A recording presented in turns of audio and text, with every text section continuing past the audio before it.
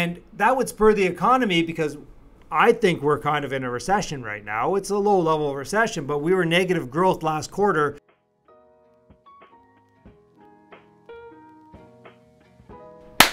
Hey everyone, welcome back to the Mark Loeffler Experience. Today I'm going to talk about how we're going to, well, not how we're going to fix inflation in Canada, because I think our evil overlords in Ottawa won't want to do this. And this may not be politically correct. I've already started off saying our evil overlords, you know, our evil dictatorship in Ottawa. And I don't try not to get political on this, but let's just look at the numbers. How can we fix inflation in Canada tomorrow, right? How do we do that? What's one thing that's driving up the cost of everything right now? And this may not be politically correct, but if we got rid of the carbon tax right now, it depends on which report you're looking at, but it will lower inflation by 0.5%. But I'm going to go through some of those articles that, have said that, 2.2%, 0.5%.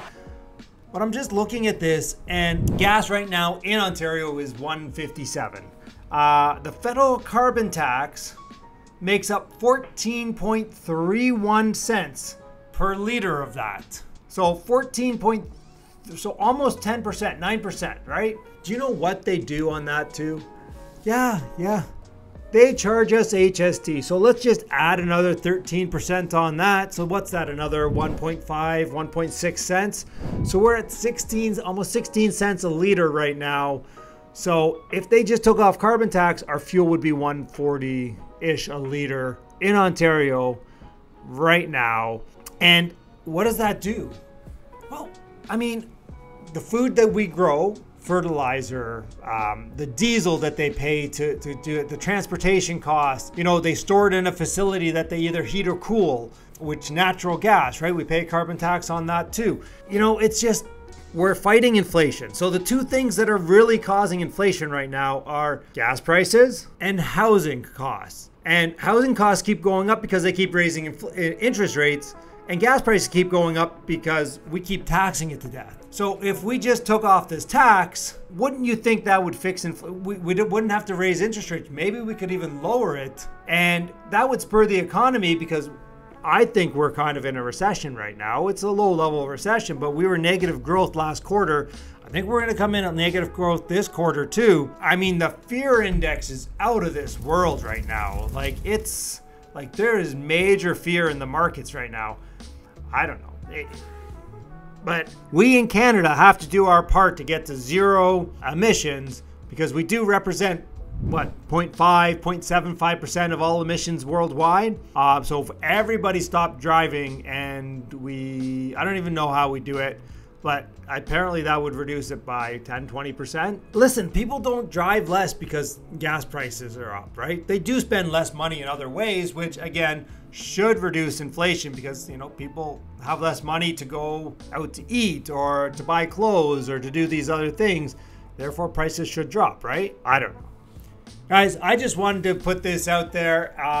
It's not insignificant, is what I'm trying to say. I racked my brain about this, and I think we're going to get another quarter point in before the end of the year. Let's call it, we're going to get another quarter point before the end of the year. So let's take this with a grain of salt, right? So CBC, I think we know who they support in the elections. So basically they're saying Pierre Poilievre, not really, they don't like him, let's just say. Federal carbon tax boosted inflation by nearly 0.5 percentage point. So that's just, that's not even taking into account how it affects the food costs, how it affects our home heating costs, anything like that. That's what people are costing for these things. It's not, the flow through in the economy isn't showing up here, right? So right now, if we're at 3%, that would lower to 2.5. I think it's going to be even higher, because they're not taking into account those ancillary costs that it's driving up right now. And that's on CBC, right? This is their argument. They're saying, no, we're good. We're not bad. It would lower our gas prices by 10, 12% right now. I know that's like $10, $12 a fill on my vehicle right now. I know I drive a truck. Sorry. Like that's not insignificant. I know I've said it before, but you know, who you vote for matters right now. I used to think it doesn't, but we need a change here. We need somebody to come in and clean house. We need to fix some shit up. Anyways, guys, comment down below. Am I right? Am I wrong? What else can we do to fix this?